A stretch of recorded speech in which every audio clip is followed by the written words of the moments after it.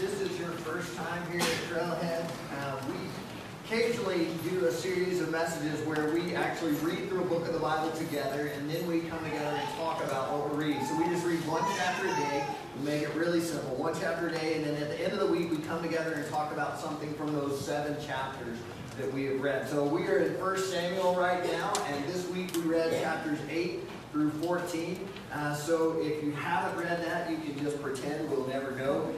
You can act like you read it. But what we're doing as we walk through Samuel, we're walking through 1 and 2 Samuel, is we are just calling this series of messages Game of Thrones.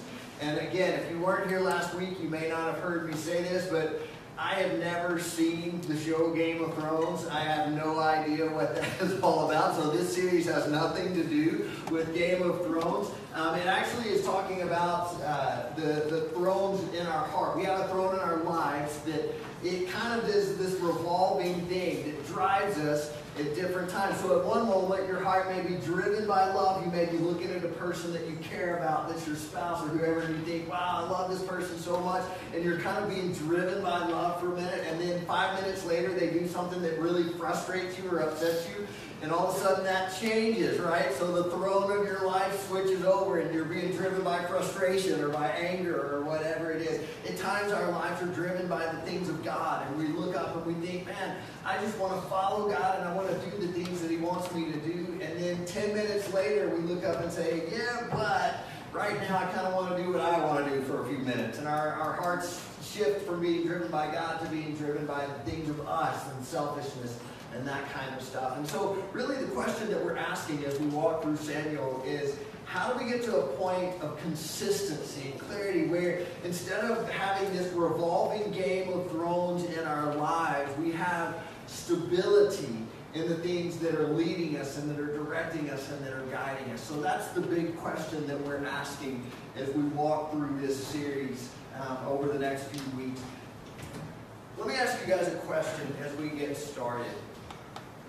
And you may not want to confess here. If you don't want to confess, that's okay. But how many of you, before the age of like 12, had the thought of running away, or you actually tried to run away? Anybody actually do that? Yeah, a few of you actually will admit it. Okay, so when I was like 6, I don't remember it, 6 or 7, somewhere in there, my dad did something, and I have no idea what it was now, but at the time it was a really big deal. And I got really upset with my parents because they were telling me what to do, and I didn't want them to tell me what to do. And I got mad at them, and I remember going into my bedroom, and I had a suitcase that was stayed in my closet. So I pulled that suitcase out, and I started just packing it with whatever. And I have no idea what I put in there. I'm sure it was like stuffed animals, you know, and a blanket or whatever. Probably one pair of socks. Nothing that was actually going to help me a whole lot in the long run. But I'm packing all my stuff, and I had shut my door. And my dad comes and knocks on the door and then walks in. And he sees this bag in the middle of the room that I'm packing because I'm out of here, right? And he asked me, he said, "You going somewhere, John?" You know, and at that moment, it kind of hit me.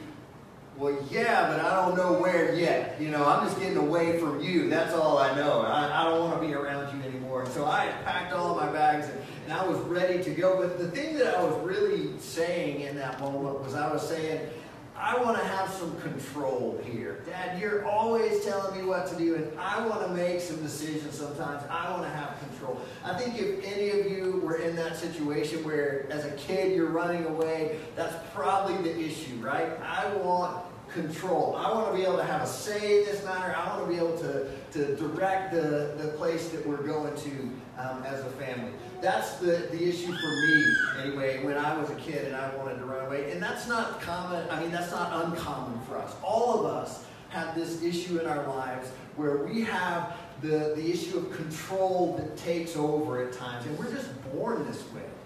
I mean, if you have kids, you know this. We have 3 kids, and I remember, especially with the younger 2, when the older sibling would come, and I mean, this is before the younger one can even walk. She'd be sitting on the ground. She's not crawling, but she could sit there, and if she had a toy that the older one is trying to take, she was like a magician. You know, she's like behind the back and under the legs and over the shoulder, whatever she had to do to keep this toy away from her sibling, away from her sister, she would do it. And if it came to it, if it looked like she was going to lose it, she would just scream her head off. And then the older one would walk away, right? But that was her way of saying, I want control. This is mine. This is what I want to do at this time. And we're just born that way. We come into the world with this sense of, I need to have control. And that's not always a bad thing.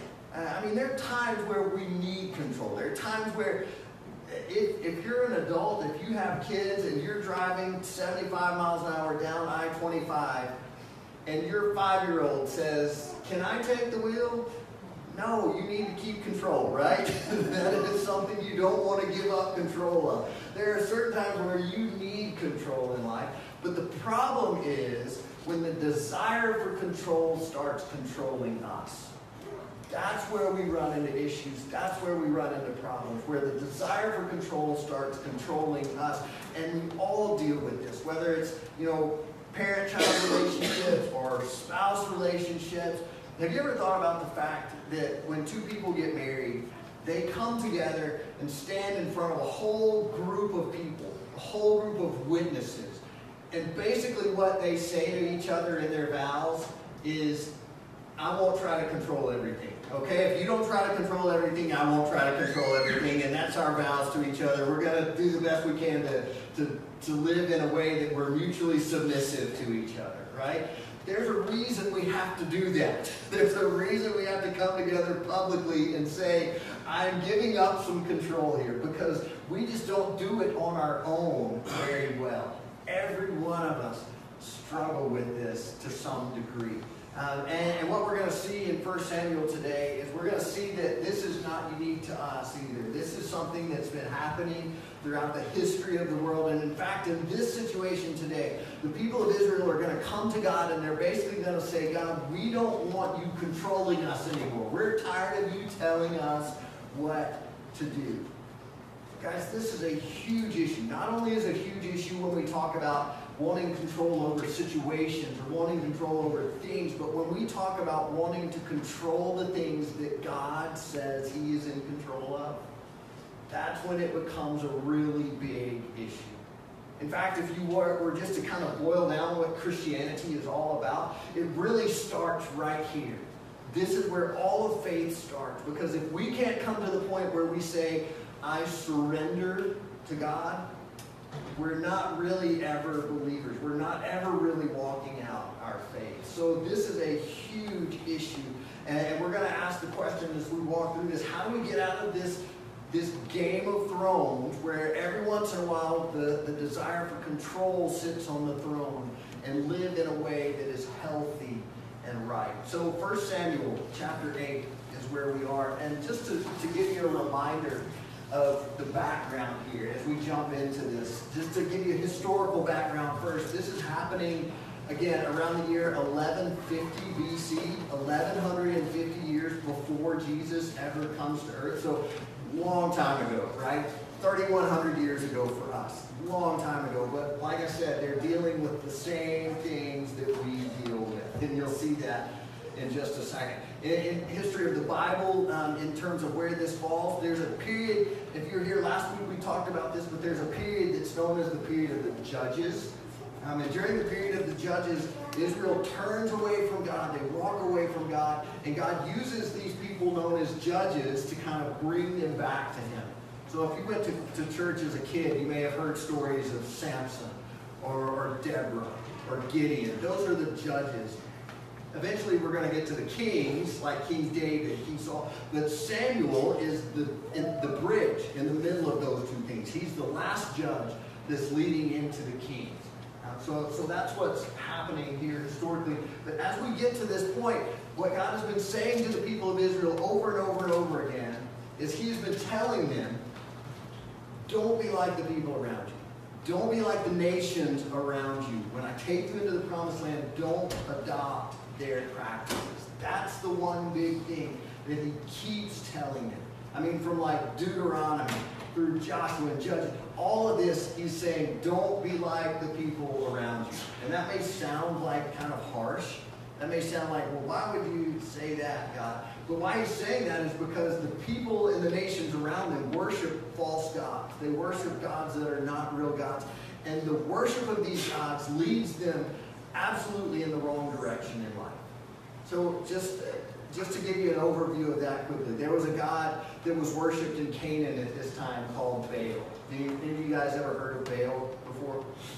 All right, so Baal he's kind of a male god, and he's the god of the weather. He's the god of the storm. So if you wanted to have a good crop, if your family wanted to make money from your crops, you would go pray to Baal, who is the god of the weather. So in some ways, he's like the fertility god of the soil, of the land. He's that type of fertility god. And then, at the same time, a lot of these people who are worshiping Baal worship a god called Ashtoreth.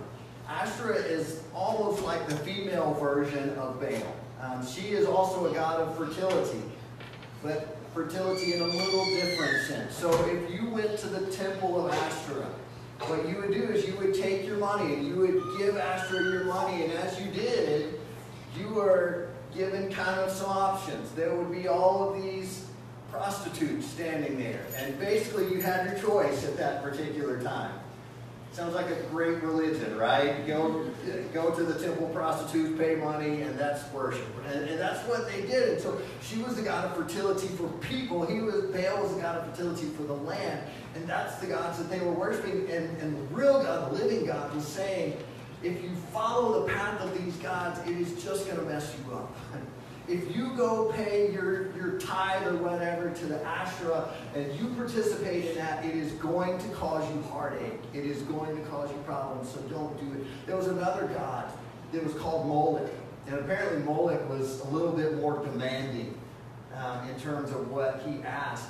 And so if Molech was mad or upset or whatever, there were times where people would actually take their children and throw them into the fire to sacrifice them to this god, Molech. And the living God is coming to the people of Israel and he's saying, you don't want that. That is not good. That is not the way that life is supposed to go. Stay away from those people's practices. Don't become like the nations around you. Can you guess what the people of Israel want to do at this point? They want to be like the nations around them. They're kind of looking at God and saying, well, you've always told us these things, but we've never tried any of them. So how do we know that that's true until we try it out for ourselves, right? How do we know that you're not just telling us this to keep us away from gods that are really good, that kind of thing? And so they're coming to God and they're saying, we kind of want to be like the nations around us. So let's look at this together. 1 Samuel chapter 8, starting in verse 1, it says this. When Samuel grew old, he appointed his sons as judges for Israel. So again, just the scenario, Samuel's kind of the national leader to some degree. He's the judge who's been bringing him back to God. And now he has sons that are adults, and he's preparing these sons to be the next leaders of Israel. Verse 2, the name of his firstborn was Joel, the name of his second was Abijah, and they served at Beersheba. But his sons did not walk in his ways.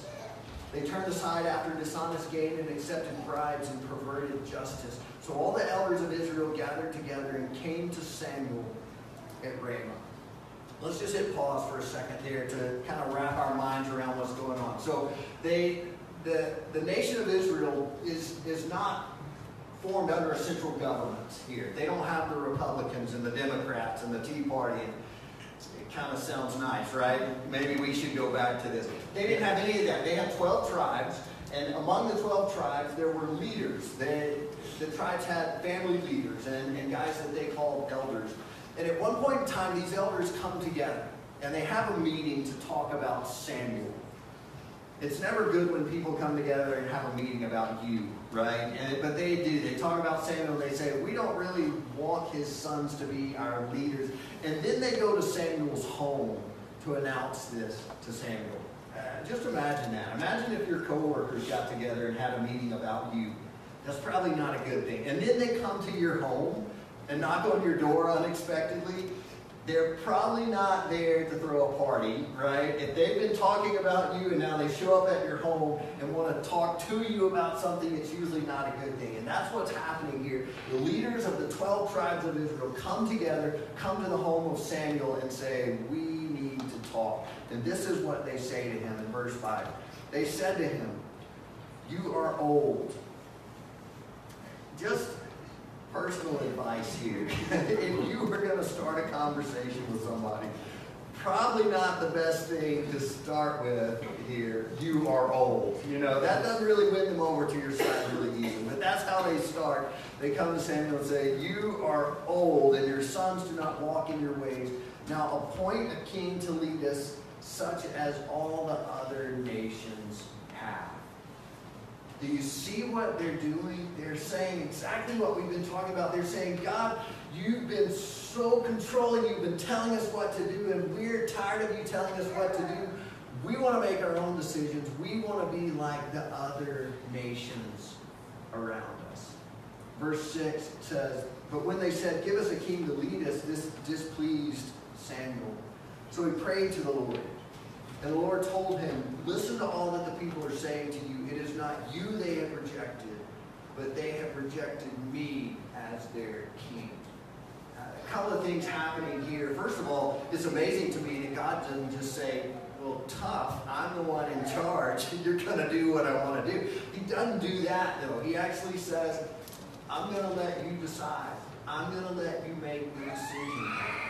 And after that, after he tells them that he's going to let them make the decision, he speaks kind of directly to Samuel and says, Samuel, you're pouting because you don't think they want your sons to be the next leaders, and maybe that's true, and maybe you weren't the best parent ever, Samuel, but he says it's not about you.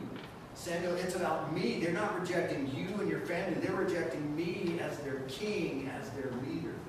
So God tells Samuel those things. In verse 8, he says, as they have done from the day I brought them up out of Egypt until this day, forsaking me and serving other gods, so they are doing to you.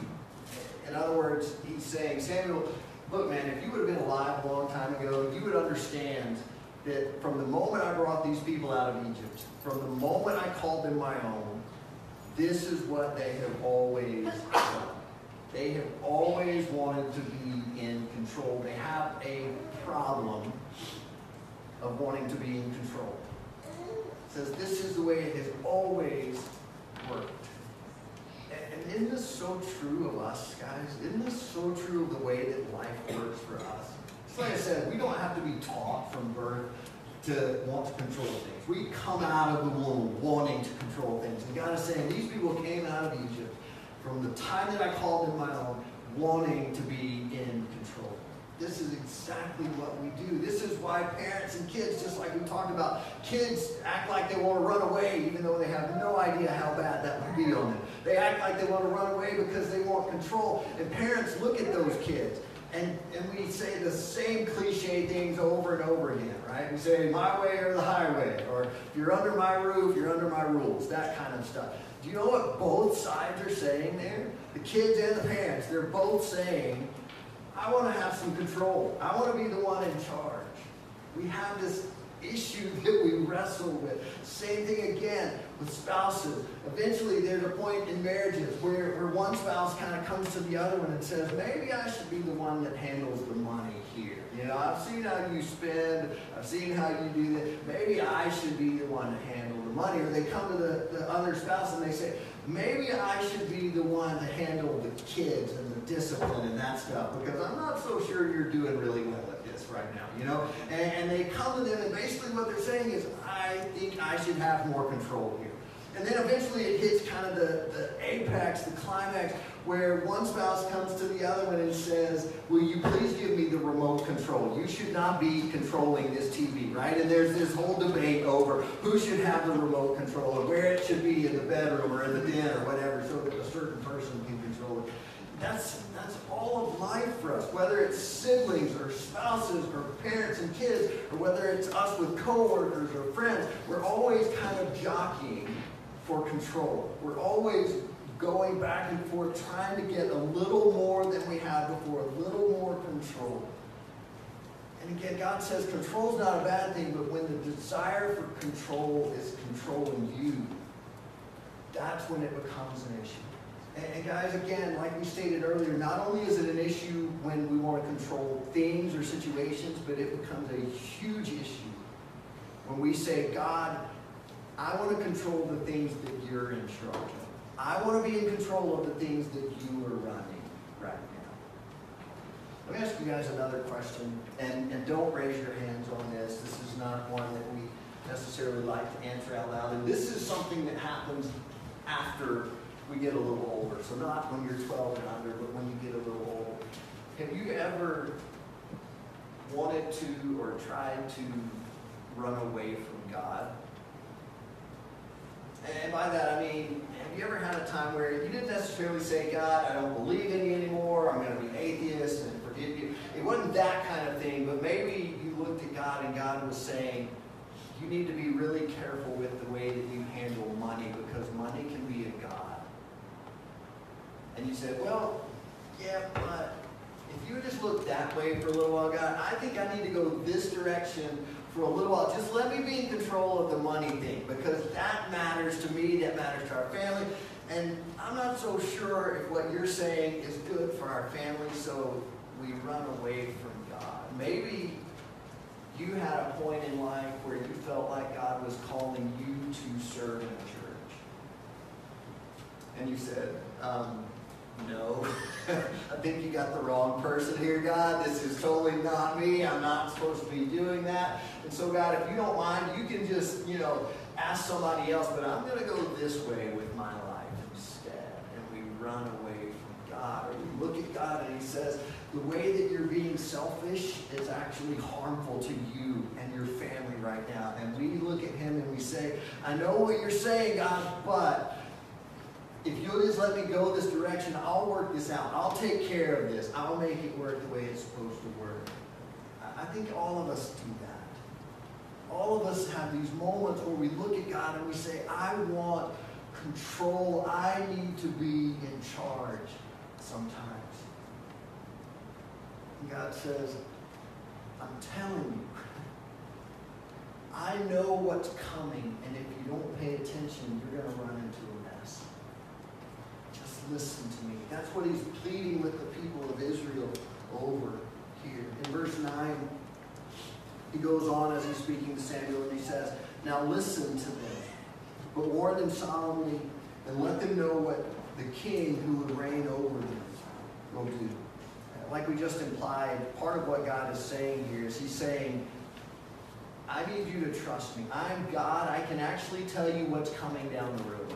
And if you will just listen to me, I will show you what is going to happen if you want a king to be the ruler over you. If you'll just pay attention to what I'm saying, you will understand why I'm telling you not to do this. That's what God is saying. So he says to Samuel, just tell them. Tell them what it's going to be like when they have a king. And this is what Samuel does. In verse 10, it says, Samuel told all the words of the Lord to the people who were asking him for a king. He said, this is what the king who will reign over you will do. He will take your sons and make them serve with his chariots and horses, and they will run in front of his chariots. Some he will assign to be commanders of thousands and commanders of 50s, and others to plow his ground and reap his harvest, and still others to make weapons of war and equipment for his chariots. God's saying to them, if you want a king over you, I'm not going to stop you. But you need to know that it is going to cost you. If you have sons, it's going to cost you your sons. Your sons are going to end up in the military, and the king is going to take your sons to do his work for him. And they kind of looked at it and said, well, yeah, but we need a military. And we still have our daughters, right? They're taken care of, they're protected, everything's good. And Samuel goes on in verse 13 and says, he will take away your daughters to be perfumers and cooks and bakers, and he will take the best of your fields and your vineyards and olive groves and give them to his attendants. He will take a tenth of your grain and of your vintage and give it to his officials and attendants. Your men servants and maid servants and the best of your cattle and donkeys he will take for his own use. God's saying, you have this control issue going on right now, and you have some things under your control. You've got cattle, you've got donkey, you've got these things. If you go this direction, guess what's going to happen? The few things that you're controlling right now, you're not going to have control over those anymore. The king is going to take them from you. Your servants, your cattle, your donkeys, and he's going to use them for himself. Verse 17, he will take a tenth of your flocks, and you yourselves will become his slaves. When that day comes, you will cry out for relief from the king that you have chosen, and the Lord will not answer you in that day. I don't know about you, but you read that and it almost feels harsh, right? It almost feels like God's saying, I'm turning my back on you, and when you go down this road, I'm not going to listen to you. I'm not going to answer your prayer. But here's what he's really saying. He's saying, I'm telling you in advance what's going to happen. And if you choose to walk down this road, I am not going to just pluck you out before you walk through the consequences. See, and if you choose to walk down this road, you're going to have to deal with the consequences that you have chosen. And so he just sets them up. He tells them, you can choose. You can choose me as your king. You can choose me as your leader. Or you can have Republicans and Democrats, and you can have the centralized government. You can have a king. You can have it your way if you choose that. But just know what's coming. Just know the consequences that you're going to walk through if you make that decision. And so he gives it back to them. And once again, in verse 19, this is their response. But the people refused to listen to Samuel. No, they said, we want a king over us. Then we will be like all the other nations. For the king to lead us and go out before us to fight our battles. So again, they just reiterate, we're tired of you telling us what to do, God. We want to do what we want to do. We want to follow the other nations around us. We want to be like them. And you know what essentially they're saying here? They're saying, yeah, you're God, and yeah, we've heard these stories about people coming out of Egypt and the sea party. We've heard all of that stuff, but we just don't trust that what you're saying is really true. That's ultimately what they're saying. We just don't trust that, money will end up being a god to us. We don't trust that. We can handle that. It's not that big of a deal. Right? We don't trust that if we act like the nations around us, we're going to end up following their practices and get into the mess that they do. We just don't trust that God. And so ultimately they're saying to God, we just really don't believe what you're saying. Again, we would never say that to God out loud. We would never come to God and say, no, I don't think you're telling me the truth. No, I don't think you can handle this. I don't think I trust you in it. But with our lives, with the decisions that we make, sometimes we say exactly the same thing. In verse 21, just finishing out the chapter, it says, when Samuel heard all that the people had said, he repeated it before the Lord. The Lord answered, listen to them and give them a king. Then Samuel said to the men of Israel, everyone go back to his town. Kind of like the dad there at that point where he's just saying, just get out of here. You're going to do what you're going to do. You go do it on your own. But don't do it in my house, right? You get out of here. And the people of Israel just confirm what they've confirmed all along, and that we have a control problem.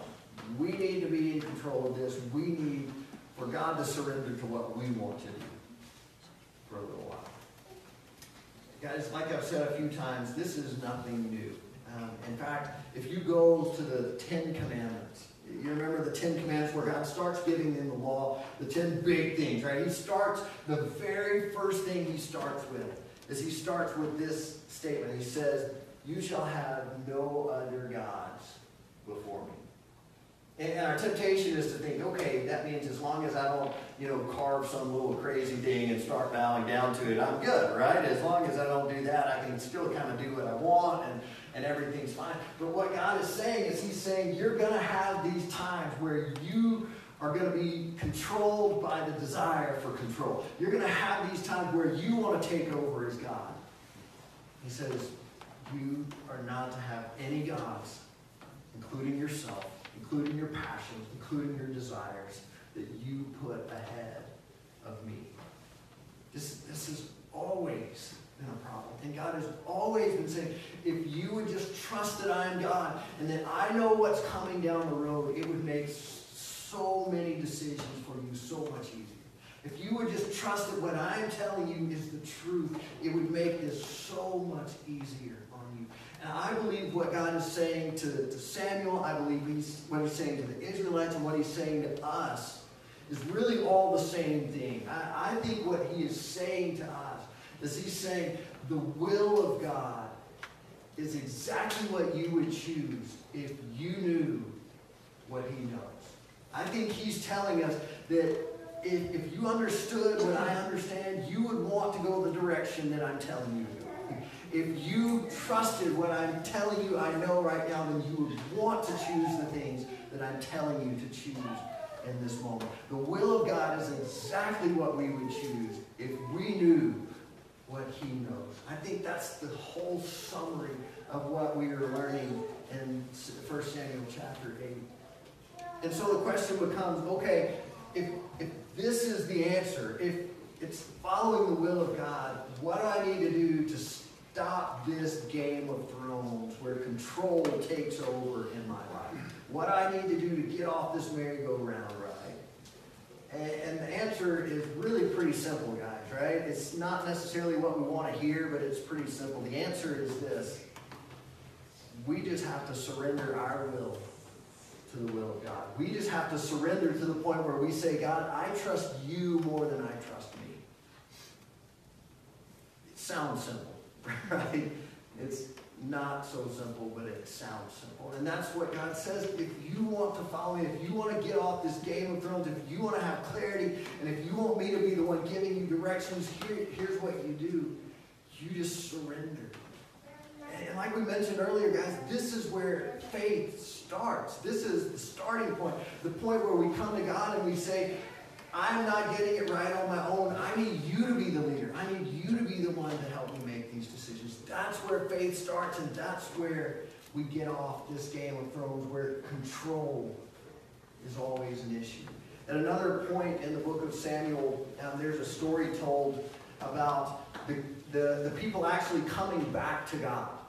And they do this a few times. But in one particular time where they come back to God, they come back and they have a ceremony to basically say, we never want to walk away from you again. And the way that they do this, the ceremony that they go through, if you just read through it, it looks really funny in the Bible because you don't get any explanation of why they do the things that they do. It just tells us that they do this. So here's what they do. They get everybody together. They gather around essentially as a nation, everybody that's saying, we want to follow God and follow God alone. And they take a big jar of water, huge pitcher of water. And the way that they express what they want to do is they take that water and they just pour it out on the ground. And you may say, what in the world does that have to do with following God? What does that mean? Why would they take a jar of water and pour it out on the ground? Well, it's symbolic. And what they're saying, I believe, is that water essentially represents the things that they are controlling in life. And they take it and they pour it out on the ground. And let me ask you a question. When you pour out a pitcher of water on the ground, how long is it going to take you to gather all of that back up and get it back in the pitcher? Probably not going to be able to do it, right? That doesn't work that way. And that's the point. The point is, we are surrendering the things that we have been controlling. We are turning these over, and we understand that, God, you are going to be in control and we're not. We can't gather this back up and stick it back in. They're saying, God, we trust you more than we trust us to be in control. That's the whole point of the ceremony. And guys, what I want us to do as we go through this week, as we make this applicable, as we live this out, I want you to have a way to hold on to this so that when these moments come up throughout this week where you say, I want control, or I think I need to take over, when you have those moments and God is clearly saying you don't need to be in control, you don't need to be hanging on to this, you can say, okay, here's my reminder, I'm not in control any longer. So when you walked in the doors earlier, you probably saw on the table that's in the lobby area that there are all these little cups of water. They're just like, they're these, same as the communion cups, like a thimble of water, right? And so here's what I want you to do on your way out of this place today. As you leave the building, I want you to grab one of those cups of water. And as you walk out, I want you just to go out with a prayer on your heart and your lip where you're looking at that water and you know the things that you're trying to control where God doesn't want you to control those. I just want you to say a quick prayer to God. Just silently, just say, God, I'm surrendering this to you, whatever this is to you. I'm surrendering this to your control, and I don't want it back.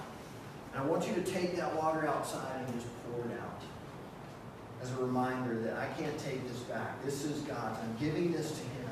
This is His from now on.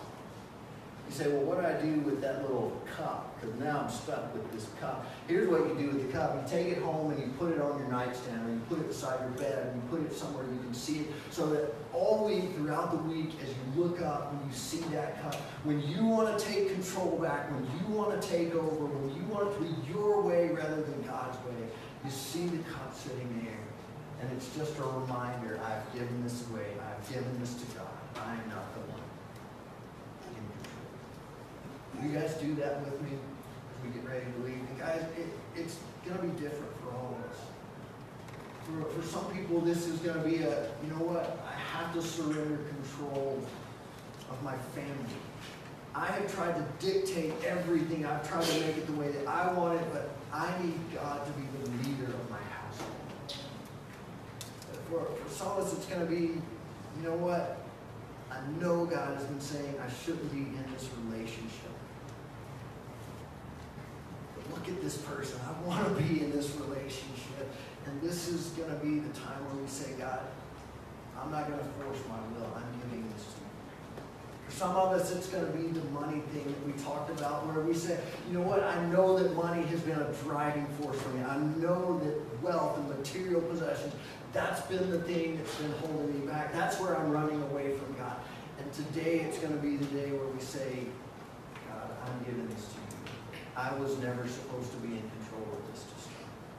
It's going to be different for all of us in here. Everyone, it may be a relationship, it may be a thing, it may be a situation, but you have something just like I have something where we need to come to God and say, maybe not with everything in life today, but with this area, I need to surrender this to you. I need to give this to you and not take it back. Guys, I really believe, absolutely believe, that if we knew what God knows, we would choose His way every time.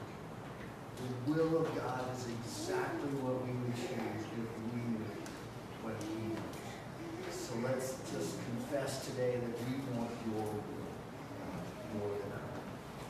Father, thank you so much for your patience with us. Thank you for your love toward us. Thank you that when we turn our back, when we run away, when we mess up, when we sin, that you don't walk away from us. Father, we know you don't always save us from the consequences, but we also know that just like the father of the prodigal son, you sit and you wait and you watch and you hope that we'll come back to you. God, help us today as we come to a place where we just pour out everything in terms of control. Say that we don't need to be the ones making the decisions any longer, but you need to be in control, Father. Help us not just to say that with our words, not just to say that with a cup of water. Help us to say that with our lives. Help us to live this out day after day. We love you so much, and we pray these things in the power of your name, Jesus.